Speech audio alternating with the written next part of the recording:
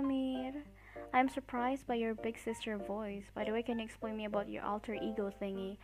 Okay. Oh yeah, I haven't really explained everyone why I'm here. Like how I'm like appear in this why I'm being Carrot's alter ego. Okay, so this is the story.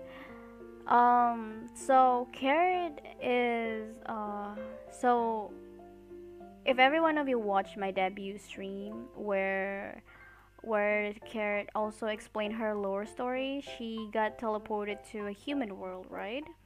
To a world where like all humans are, and then suddenly she changed into like half human, half rabbit form, like a guy am too.